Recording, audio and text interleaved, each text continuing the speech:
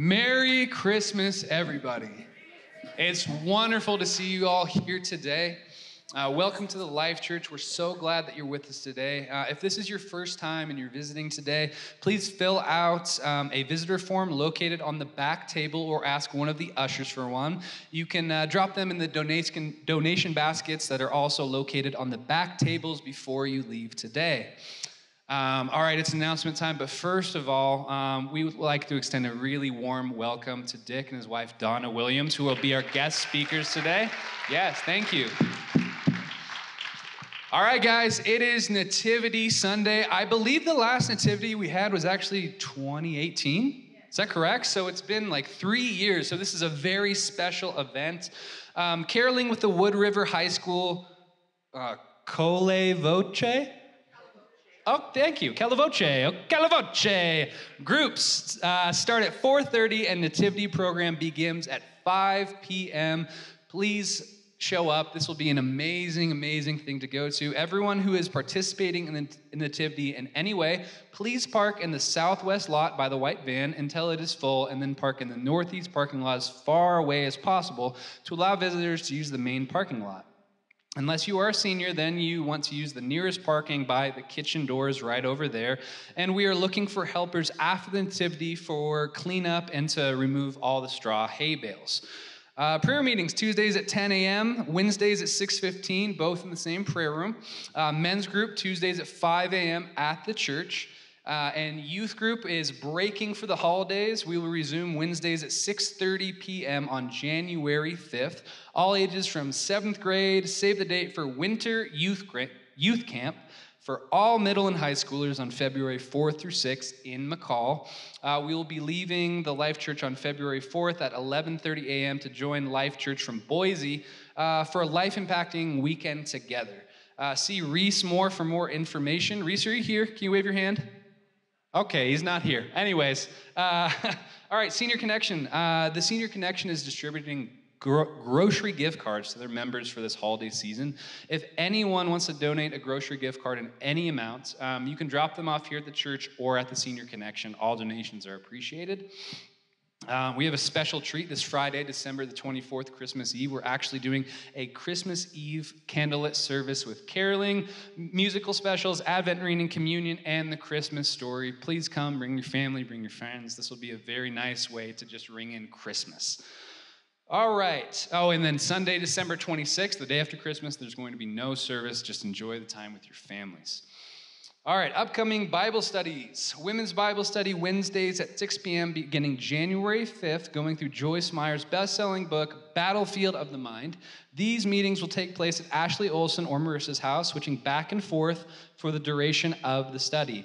Both homes are in Bellevue, so please go chat with either of these ladies if you're interested in or have any questions. And if Ashley and Marissa, if you want to wave your hands so we can know where you are. Boom, boom, right there and there. Thank you. And then another women's Bible study on Mondays at 6 p.m. starting on January 10th at the church, studying the book of Galatians with Mel. Mel, wave your hand right there. Woohoo. And then men's Bible studies on Wednesdays at 6 p.m. in the church prayer room, studying the book of Acts with Phil. Phil, if you're here, raise your hand. Boom, right there. Perfect. All right, a couple more announcements. First of all, I want to thank all of you who donated to the winter clothing donation. We were actually able to get a substantial amount of clothes that were able to go out to families in need in the community, so we appreciate your donations. And our outreach ministry has actually found a few families in our community who are in need this holiday season.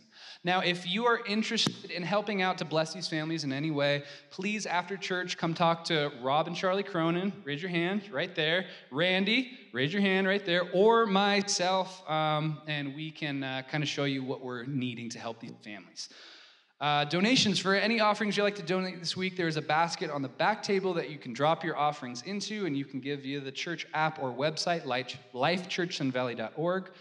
Just a reminder, this is the last Sunday of the year we are taking an offering. If you have donations to give between now and the end of the year that you would like applied to your 2021 tax receipt, you can still give via the church app or website or mail-in donations. Envelopes must be postmarked by December 35th. Wow. There's so many announcements. December 31st. All right, and lastly, Children's Church is happening today, 4-year-olds through 6th grade. Kids can head into the back room. Adam, raise your hand. Adam's at the back door. He's going to lead your kids. And that's all the announcements. Thank you.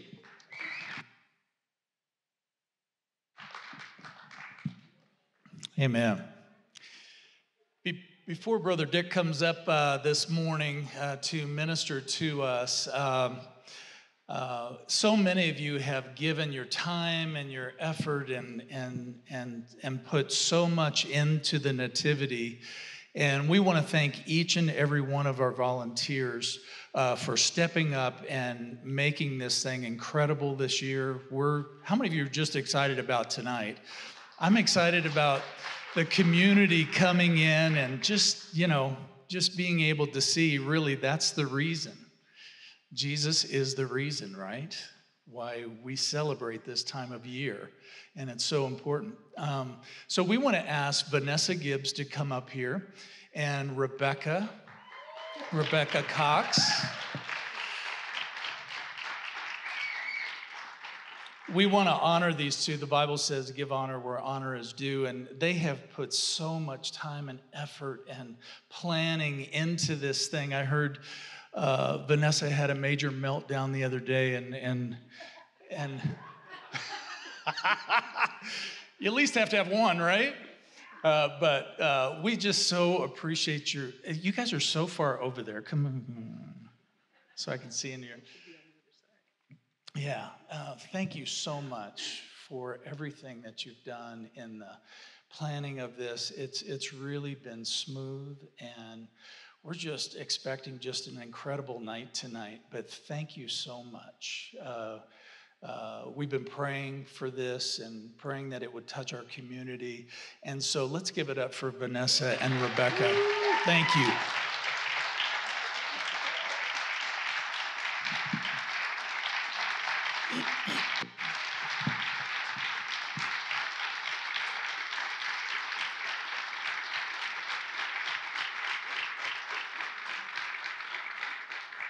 Good job, girls. All right. At this time, I did want to tell you, too, if you have a special offering for Dick and Donna, there are ministers this morning, please mark it in an envelope. There are envelopes back in the back, and just put those in the donation baskets they're on both of the tables back in the back on your way out. And we just want to thank you for being here with us. And remember, we don't have service next Sunday at all, but we do have the Friday night Christmas Eve service, and we're really going to have a special time. It's going to be awesome. I've heard some of the songs and different things that they're going to do. It's going to be great. The communion will be always an intimate time, and that starts at 7 o'clock on that Christmas Eve. We're blessed to have Dick and Donna here with us this morning, and they both go together. How many of you know that? Dick does the majority of the ministry stuff, and Dick, we just love your heart. We love both of you. You're friends of this ministry. They're just right over in Boise, but they go all over the West Coast and different areas, and Dick is our hero. You know, he's going on 82, and he's going strong. So Dick, thank you so much for being with us this morning. We love you. Thank you so much, Mike.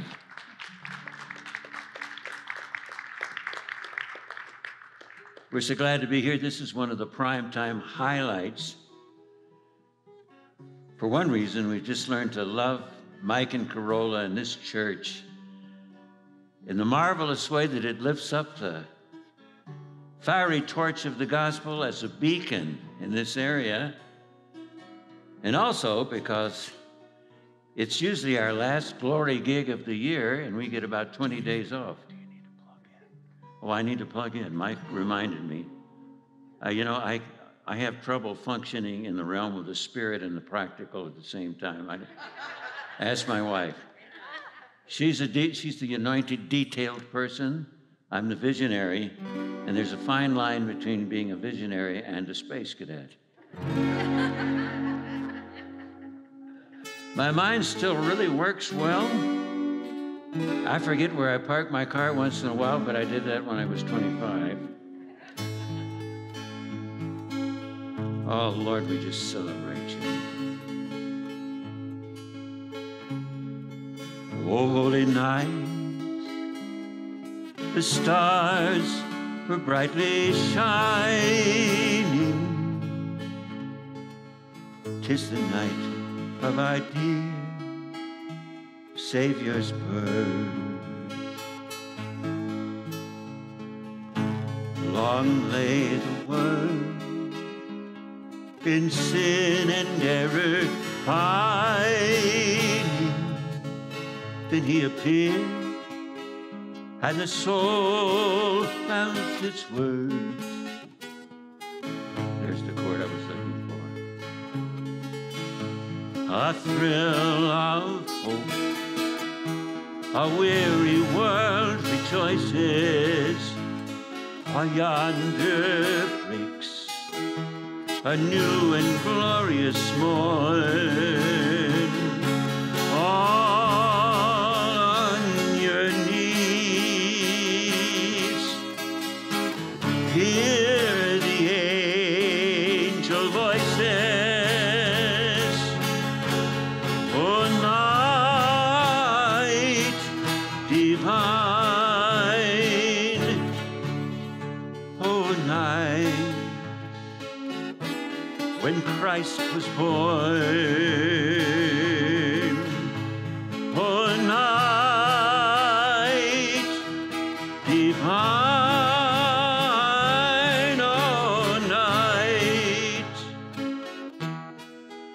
O night divine.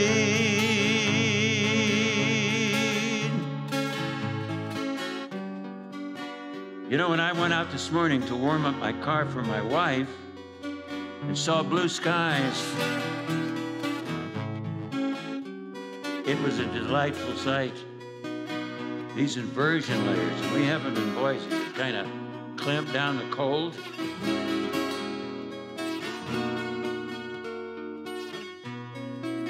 It's amazing that sights and scenes will evoke memories of particular songs.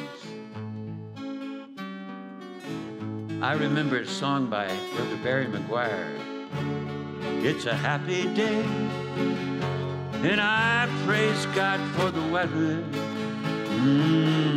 It's a happy day, I'm living it for my Lord. Well, it's a happy day, and things are gonna get better.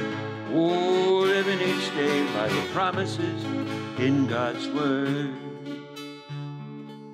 I met Barry when I was a new Christian and I was a waiter at a folk music house near the UCLA campus where I was a student. And he used to appear there once in a while with the New Christian Minstrels. And he was this gaudy, loud-mouthed, bully-some kind of a guy that people gave a wide swath to. And when I heard later on that he got saved, I was amazed. And further amazed when I got to do the opener for him in a joint concert at Camp Cedar Crest up in the San Bernardino Mountains back in the day. And Donna and I had a chance to sit down with Barry and his wife, Maury, to just get to know one another since we were going to tag team that evening. And I was amazed at the transformation.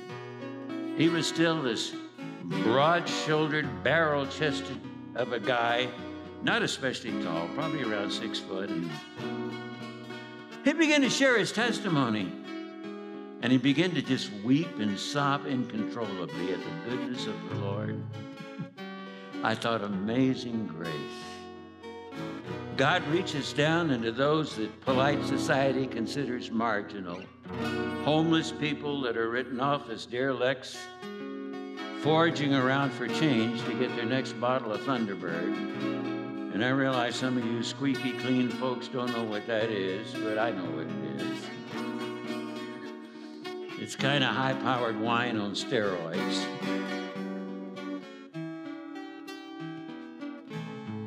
But he also reaches for the up and outers too and invades their ivory towers just long enough to let them know that there is a much higher pedestal, the throne of heaven and the King of heaven, that invades them when they realize that irrespective of their fame, how empty they are on the inside.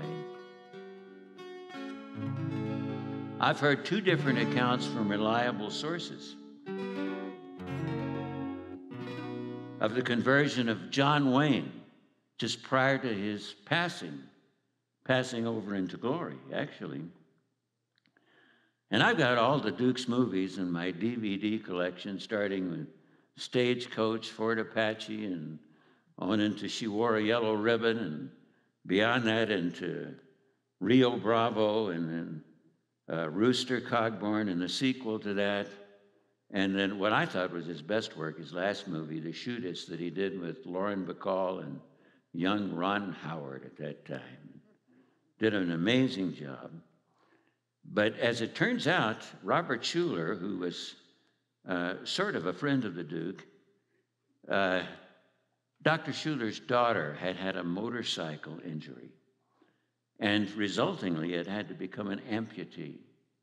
And John Wayne was so impressed with just her fortitude and principalized character that he had a friend that was visiting Schuller's daughter and sent a note to her of encouragement and what an inspiration she was to him.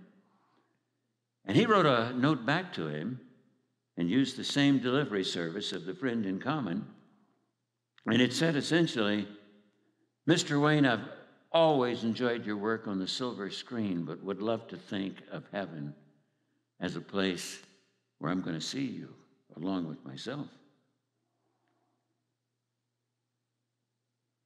And it occurred in a restaurant, and they were seated around a joining of tables, and John Wayne, known as the Duke by nickname, was seated at one end, and his friend who had delivered the letter was seated at the other. And his friend suddenly remembered that in his breast pocket of his coat, he had the letter addressed to the Duke.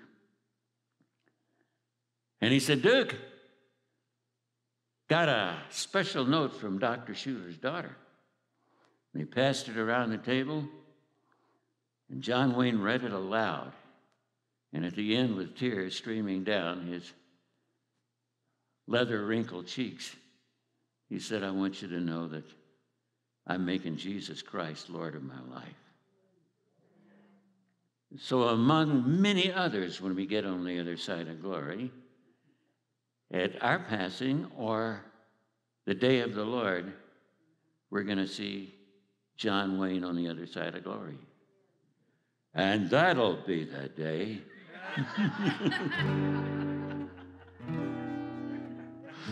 You know, you're getting a little long in years when all the people you impersonate have passed on.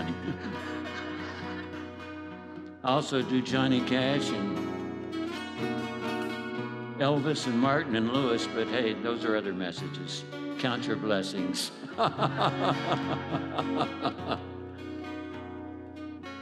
As for me, I remember it was 1963, and I was a student at University of California, Los Angeles, better known as UCLA, a very secular campus.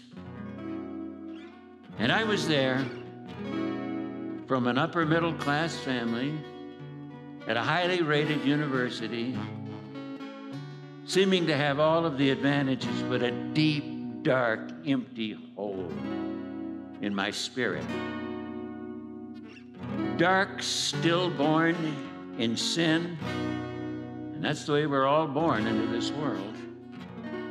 With that deep, dark hole, the great French scientist Blaise Pascal called it man is born with a God-shaped vacuum inside that can only be satisfied through a relationship with God on the basis of his son, Jesus Christ.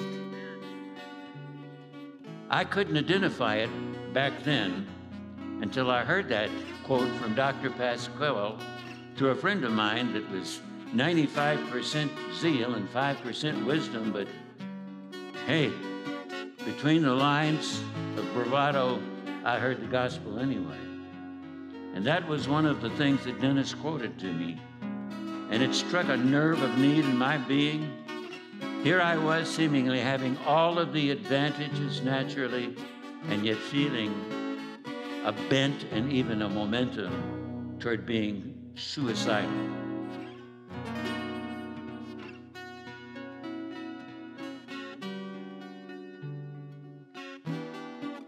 And in retrospect, I began to contemplate that God-shaped vacuum in later years as I would occasionally teach on it. And basically what it was and is man is born with a deep inner craving for intimacy. That's up close and personal union of the heart based on love and trust, with the ability to be totally transparent.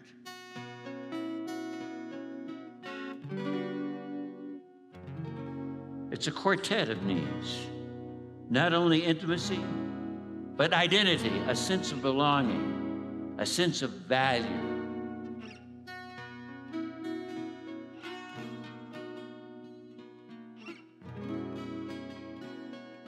And not only a sense of intimacy and identity, but resultingly a sense of dominion, an empowerment and an ability to contend and contest adversity,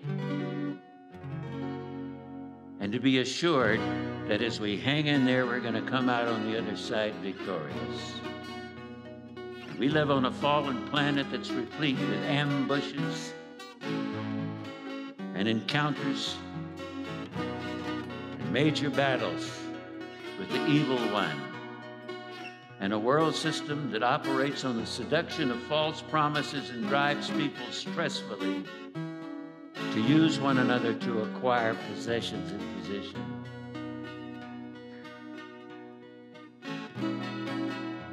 A need for intimacy, identity,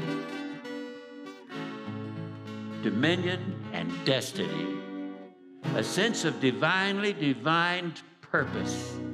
Finding our niche, that collection of aptitudes and gifts that are in us coming together that give us a passion and an equipping to know Him and make Him known in ever-increasing measure.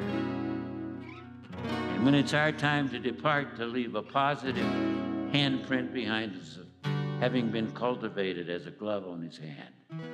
And it's a process. Coming into the fulfillment of all of those things, it's a process, and it's the quadrufold inheritance that we enjoy with Jesus. John 16:13 says the Holy Spirit will speak of Him and frame Him in glory. And Jesus said He will take of mine, my inheritance as the supreme Son, the all-conquering one, and He will reveal it to you and begin to progressively lead you into the reality of the experience of that as you increasingly begin to experience and express heaven on earth until the time you see it in all of its unveiled grandeur, no longer masked by history's haze. But in meanwhile, we can grow in the knowing of life, eternal life, which isn't just uninterrupted longevity, but a certain quality of love, order, power, purity, health, and abundance. And we'll come through our valleys of lack, but we recognize we've tasted and there's no turning back. Lord, continue to lead me along in step with your song. Hallelujah. So important to have those quality times with the Lord, to be recentered in our mentor and what He exemplified in the Gospels. He now, in His resurrection, enables us and trains us to reign in the art of the heart of living in moment-by-moment dependence on His dynamic and it becoming a demonstration in our lives, because we learn early on the Christian life isn't hard, it's impossible, only one man ever lived it, but when He becomes resident in us, He is replicated in us, and we rely on the reality of Christ within and growingly mirror the majesty, power, and purity that is Him. That's the high calling of Jesus Christ. So important early on to seek and have our spirit ministered to. Our spirit is the full replication of the image of King Jesus Christ, created in righteousness, holiness of the truth. That's Ephesians 4:24.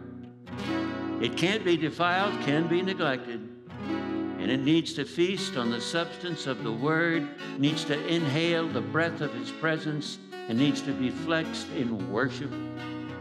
And as we do, our heart, that's the depths of desire, comes to where our treasure is and functions in sync, and the very life of the Lord, the life of the Spirit, begins to give transfusions into our soul. That's our personality, the unique chemistry of how we think, feel, and choose, our mind, will, and emotions, which at the time of regeneration, of His replication in our spirit, our soul usually resembles something of a train wreck in a soap opera. But God wants to bring it into a place of prospering health, and to the degree that it does, we become the conduit and lampstand of His life flow through us. David said, early in the morning will I seek Thee. An old Montana cowboy would say it like this: another brisk Montana morning, golden glimmer has me blinking. Rising now, I hear me creaking. Down the hall I toil, to the place I meet with Jesus. Feed the empty stove and arm load. Soon the room is bright with warm glow. Coffee pot is dancing to a boil. Divine appointment, His name is just like ointment. Rubs it into my needy soul. I'm worshiping my God. On my fire the Master's breathing, consuming all my fear and grieving. Inner fire is rising as He stokes it with His rod. Out my window there I gaze, scan the morning's golden haze. Two deer bolt across the yard. The Lord renews my youth. My spirit leaps and runs with Jesus through the meadows of His kingdom, brightness of His fragrant freedom, praising on the greatness of His truth. Divine appointment, you know His name is just like ointment. Well, He rubs it into my needy soul. I'm worshiping my God. On my fire the Master's breathing, consuming all my fear and grieving. Bitter fire is rising as He stokes it with His rod. Beside myself with holy joy, I'm dancing like a little boy, just high-stepping through that room, arthritis be gone, gliding in His grace, safety in the arms of His grace. Kingdom joy has filled the place, laughing in His presence now, laughing yet with sweet tears of release. Divine appointment, His name is just like ointment. Well, He rubs it into my needy soul. I'm worshiping my God. On my fire the Master's breathing, consuming all my fear and grieving. Inner fire is rising as He stokes it with His rod. Inner fire is rising as He stokes it with His rod.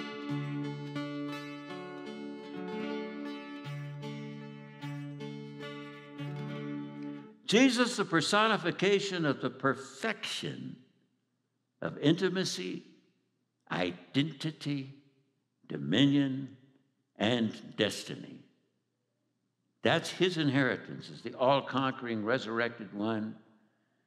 And through rebirth, we've been brought into the position by the grace of his perfect performance into the place of family as being joint heirs. In our spirit, we're royalty. Hallelujah. In our soul, we're still earthenware. But as we're cultivated through regular transfusions of inner healing and being released from religious stereotype caricatures of God to the unveiling of his true goodness and patriarchal high ambition for each of us to excel. Written in Psalm 35:27, magnify the Lord who delights in the prosperity of his servant. The prayer in 3 John, 1 chapter, verse 2, I would above all that you be in health and prosper as your soul prospers. We grow into this development and demonstration, experience, and expression of intimacy, identity, dominion, and destiny. Hallelujah.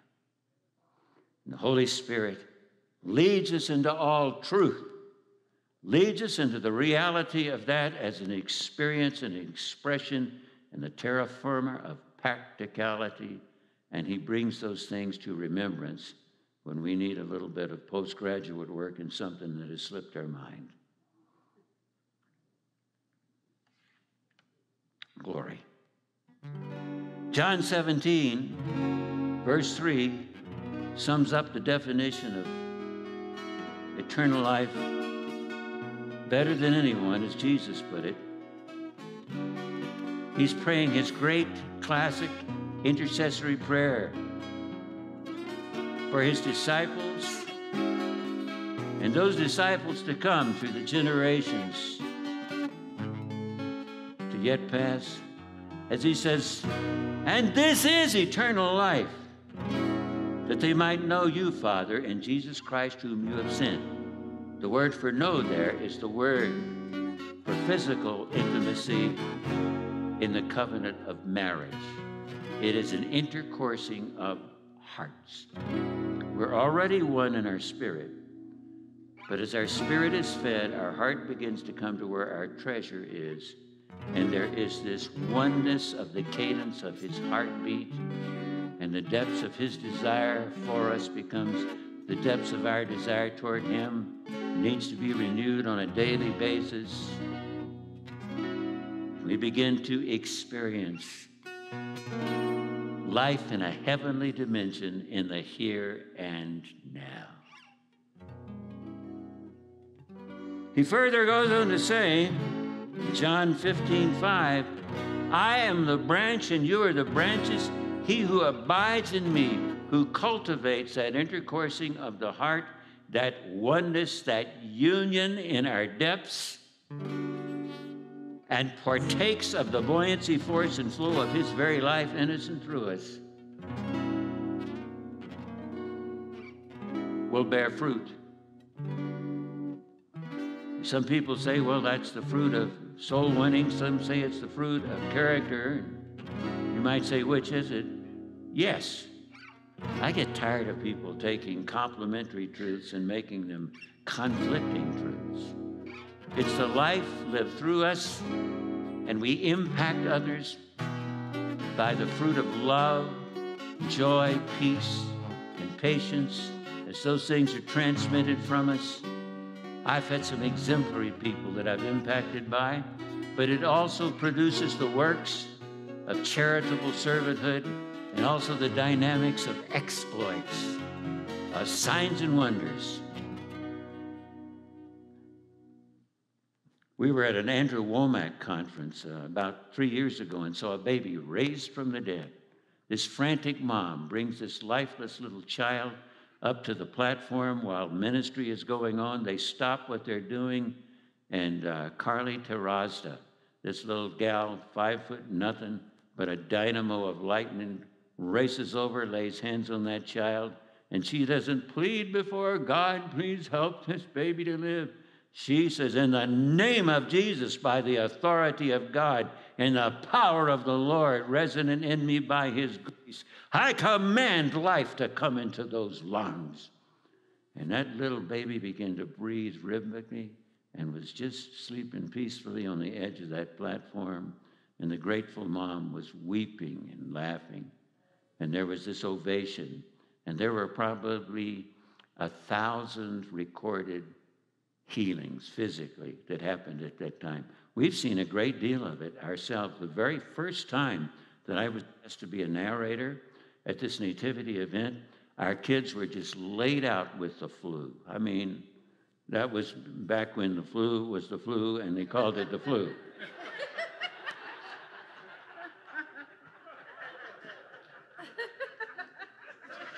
No need to take that any further.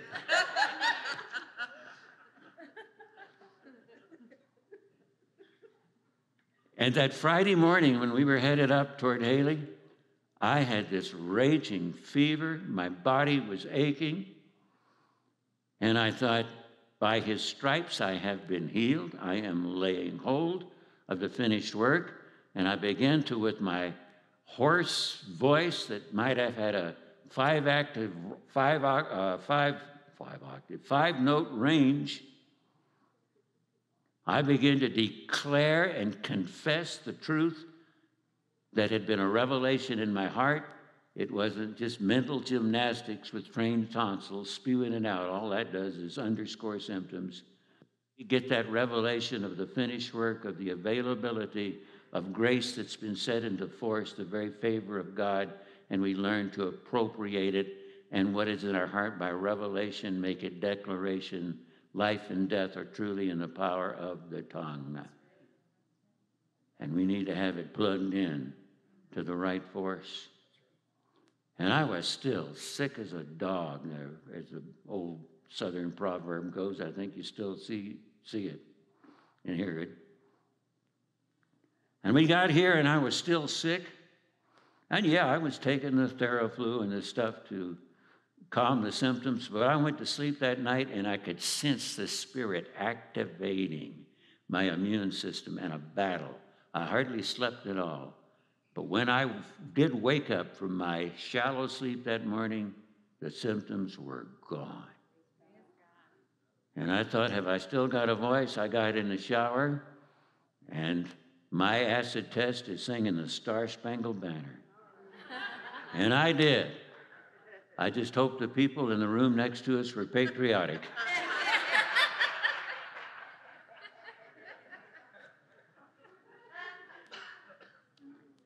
I went out and I had my full voice ready and had this complete absence of symptoms. And I don't win every bout, but I win much more when I have come to the resolve that God does not lay sickness on us. He is a good and perfect God. Every gift comes from above. I don't conceive false theologies based on my symptoms to defend God and let myself off the hook, but lay hold on the fact that Calvary's act has provided for healing. I'm battling something right now that I've been battling for a long time, a numbness in my legs, but I continue to declare it, and I have seen breakthroughs enough to continue to declare it, and I'll keep on keeping on. Amen. It hit me, the fall, and a spinal trauma when I was age 74, and up to that time I'd been training for years in martial arts, both stateside and in South Korea, where I was stationed with the United States Army. And I made sure there was no Eastern mysticism in the place where I was doing it. If you enrolled your kids in those things, make sure you talk with whoever the master is, because you can sense those kind of things. You can sense a gentleman that first and foremost teaches your kids to walk away from a fight. Action Jackson, my grandson, loves the Lord. He is spirit-filled, loves the souls of people. He is lovingly bold. But if a riot ever broke out where he was, I would want him right next to me, because he has been an avid student of Krav Maga, and if need be, is a killing machine, and yet a lover of the souls of people, loves Jesus. He'd be there to defend weaker people.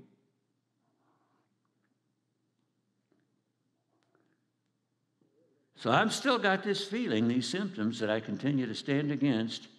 But in my corner where my workout place is, and I work out with bands, I don't use dumbbells anymore. The bands are kinder to my joints. I'm at my Army weight of 165 pounds. But leaning up against that wall there is a board that I used to break with a spin kick. That's that Chuck Norris wheel kick where you look at it and you kind of glare it down and you give it down and come back around with the back of your foot and spin around and nail that thing. I used to do that routinely. And I said, I see myself with the eyes of hope, breaking that thing, and in the climate of hope and the vision thereof of what hasn't occurred yet in the natural, faith forms and becomes substance. Hallelujah. Praise the name of the Lord. And if your theology differed from mine on that, I won't let it divide us.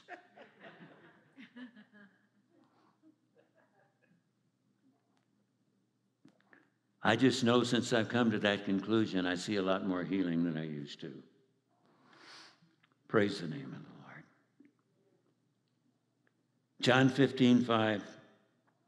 If you abide in me, you'll bear much fruit. The fruit of character, the fruit of action, the fruit of servanthood, the fruit of exploits. I was talking with Ernie Cotta, pastor friend in Visalia, California, and Ernie was getting a hip transplant. And when he came out of the sedation, they gave him a narcotic, a painkiller, and he'd never had one in his life. And he didn't know that. Here he is, 72, never had a pharmaceutical in his life. If you're taking them, don't feel condemned because they can have their place for a season. But all of a sudden, his blood pressure plunged, and the lines on the machinery flatlined, and the hospital staff shook their heads with tragedy. Ernie's wife, Charlotte, was there. She's also a little 5'0" with a little small voice. And Ernie said, I could feel my spirit leaving my body and approaching this spectrum of light that was indescribably beautiful. But I could hear my wife raising her voice in the background. Ernie Cotta, in the name of Jesus, you come back down and get into your body. You're not leaving me alone to pastor this church. And he said it was like magnetism. I could feel my spirit going back down in my body. He said, I woke up, and where they had nodded their heads in tragedy before, the staff was scared spitless at what they saw. Our God reigns.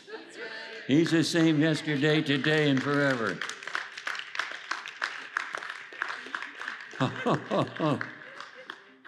Praise the name of the Lord.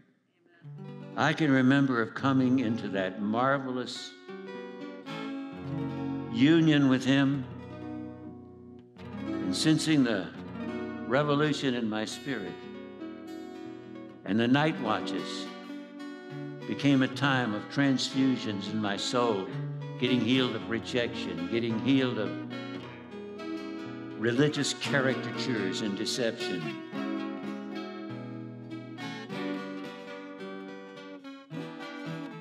And the Lord would send waves of healing into my soul. In retrospect, I wrote this song. Sometimes in the night watch of my room,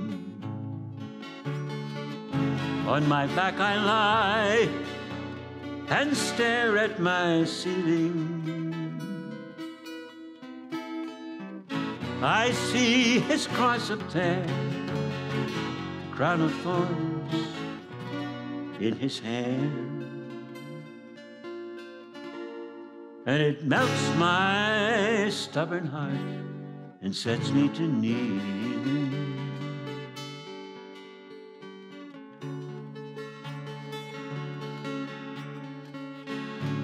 Then there's a glow that I feel within my room. Like a friendly fire one feels on a chilly day, as over me he stands, soothes my wounds with nail-scarred hands. Such a big, strong hand once plied a carpenter's trade.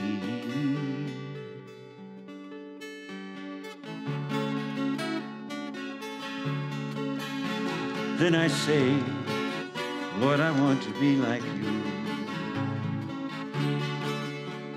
Like a little boy wants to be like his father.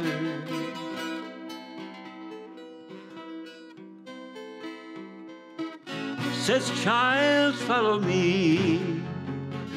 I'll show you things you never dreamed you'd see. You see, I'm warm, I'm real. You can give yourself to me. Intimacy, up close and personal, transparent love and trust. In the night watch of my room. Identity, a sense of belonging. The blood of Jesus says you are valuable. You are worth it to the King of glory, to the Father of lights, to give the very best for you. The blood of Jesus declares you have forgiveness of sins, that you stand justified in righteousness through the perfect performance of the perfect one, and you are liberated from the vanity of a vain way of life of trying to perform to win his approval, which only stirs up the baser inclinations of the darkest sins. And we've got to be reminded of that when we would drift to the left or to the right, and get our minds renewed with power steering to respond to the backseat driving of the Spirit when he says, according to Isaiah 30:21, when you start to drift to the left or the right, you'll hear a voice behind you say, this is the way of the Lord, walking in it. And what's that way? It's to reconnect with the momentum of his grace, the force of his favor, the buoyancy, flavor, and force and favor of the life of the Lord in you, lived through you, which you'll learn to hitch a ride on.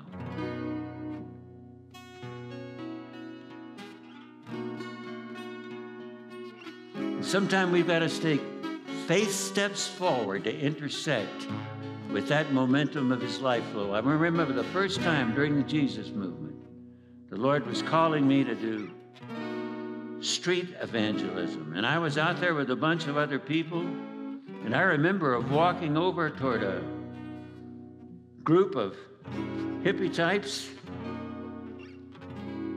and my knees smote one against the other, as King James put it, and saying with halting speech, my baby steps of faith looked more like a spastic stagger than a confident walk.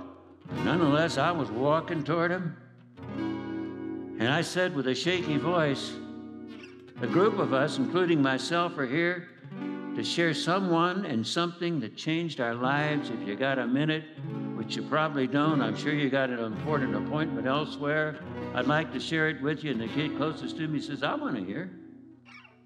And I began to stumble and stutter through a presentation of the gospel, and begin to see that intersected by the fluidity and the solidity of God's grace in the very life of the Lord permeating my speech. And when I got to the punchline at the end, I said, is there any reason why you wouldn't want to receive Jesus Christ right now? And he said, no reason at all. I want to receive him. Shocked me out of my socks, because I'd already breathed a sigh of relief. Well, hey, I got out here and did it. That amazed me right there. And we prayed together.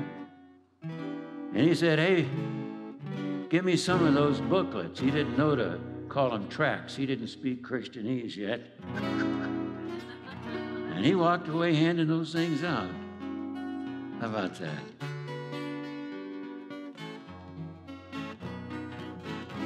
sense of identity,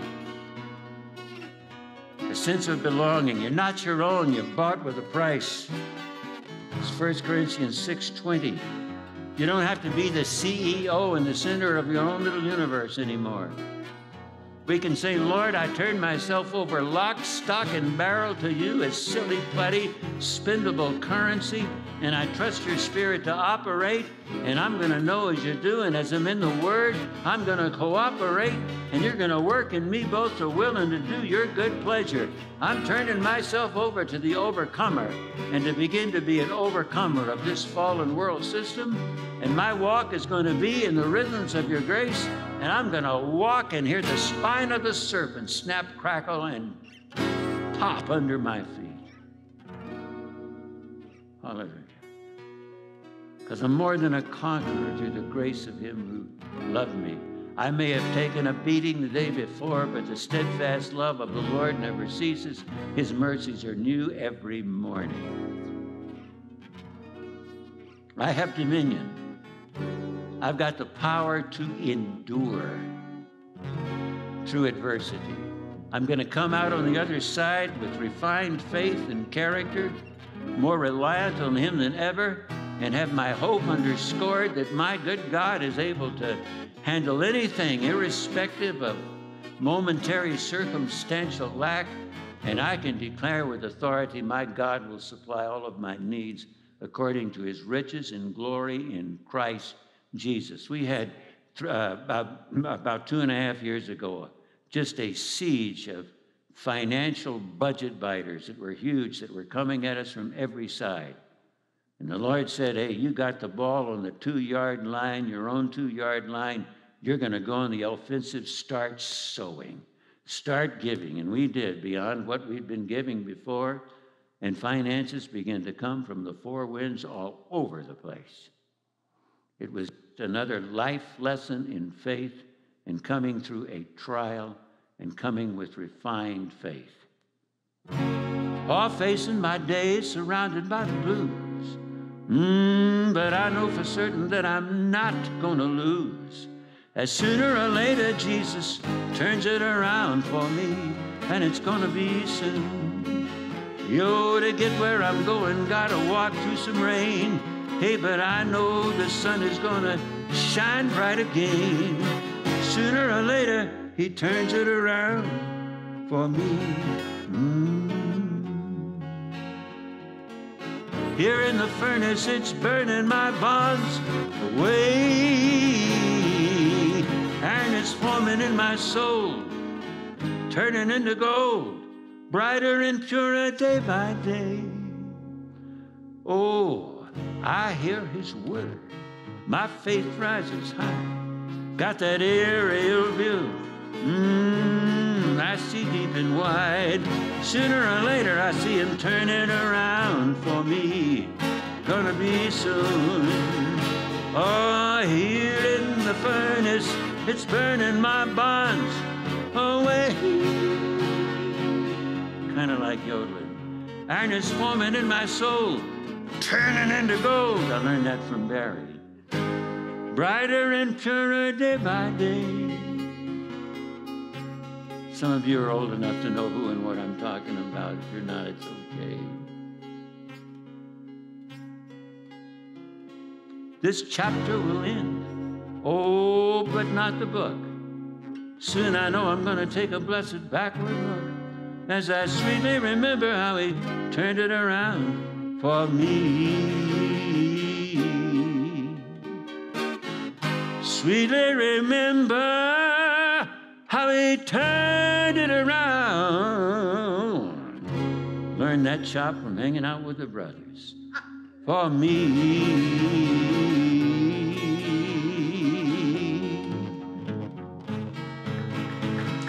Yeah. Hallelujah. Identity.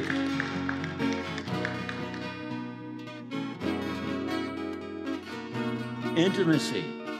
Up close and personal transparency based on love and trust. Coming into a union of hearts, partaking of his life. Identity, a sense of value, belonging. The blood of Christ is we're valuable. our hearts cry according to Romans 8:15, Abba, Father, Daddy, Lord.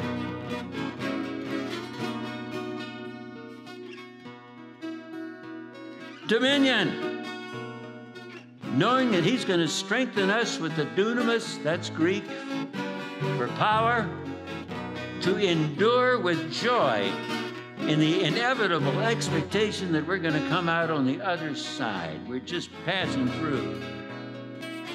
It may be a lengthy or a short season, but we're going to live to shout about it.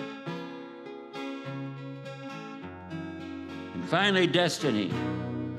As you turn yourself over to him, lock, stock, and barrel as a living sacrifice, and we do that daily because the living sacrifice keeps crawling off the altar.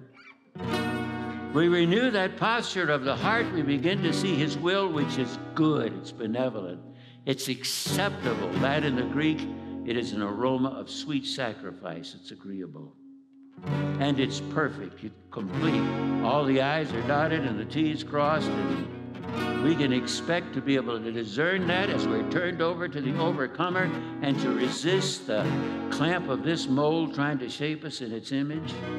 And we begin to see our particular gift majors in the University of the Holy Spirit. They may be more public than others, but they're equally important. I have never seen my spleen, but hey, I'm so thankful I got one. It doesn't have public ministry, but it serves a purpose. My big joke when my grandkids used to shoot at me was, oh, my spleen. Papa, what's a spleen? I just have one grandchild, by the way, but he's a jewel.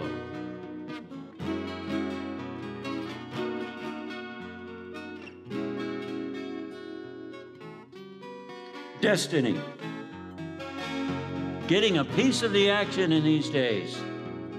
The kingdom of God was invasive on the day of Pentecost. It had already been moving across the land. The glory of God had already filled the place. But the Lord begins to open our eyes to see that the good guys far outnumber the bad guys 2-1 as the servant of Gehazi.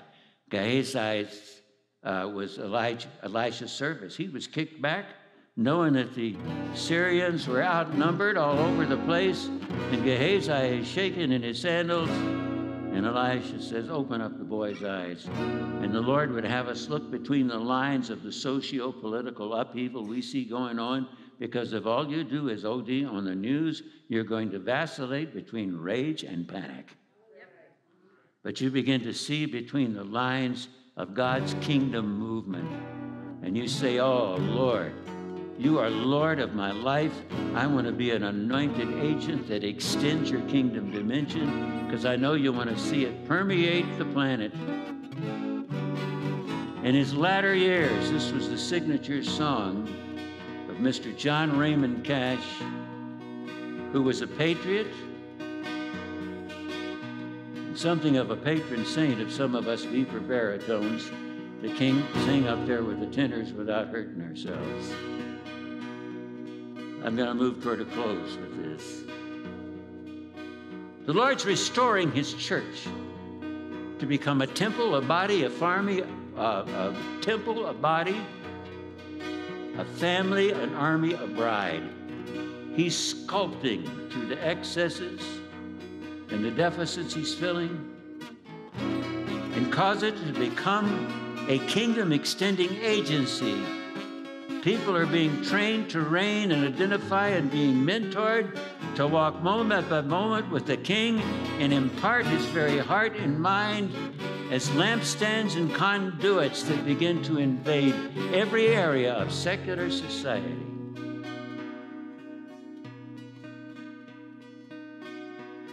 Johnny, in his closing years, this was his signature song. Jesus was a carpenter. You know, he worked with a saw and a hammer, and his hand could form a table true enough to stand forever. And he could have lived his life out in the little town of Nazareth, when he laid aside his tools and he walked the burning highways as he built a house for folks like you and me. Built it with living stones like us, and he found them as they wandered in the wild Judean mountains, and he called them as they cast their nets on the Sea of Galilee. And for 1,000 evenings, as the days behind him ended, he walked among the poor, and he stopped to touch the dying as he built a house with folks like you and me.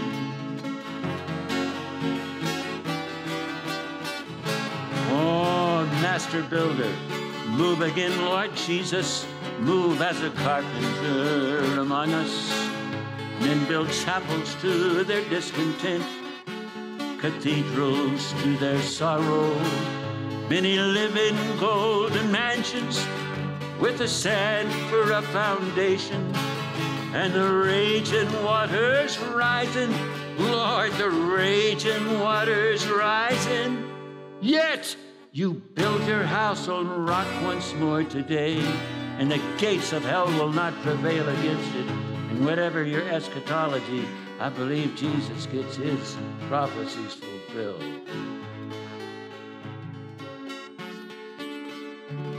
And the glory of the Lord shall be revealed, and all flesh shall see it together. And the glory of the Lord shall be revealed, for the mouth of the Lord has spoken it. I want to be a channel for the river of God. I want to be a channel for the river of God. So dig me deep, Lord, and dig me wide. I want to be a channel for the river of God. May the nail-pierced hands of Jesus take the balm of Gilead and give you a healing soul massage unto encouragement and another installment of wholeness unto holiness as we manifest him, and we're perfected in the art of the heart of leaning on him moment by moment and being conformed to him at soul level in attitude and action. That's the high calling of King Jesus Christ. Pastor Mike.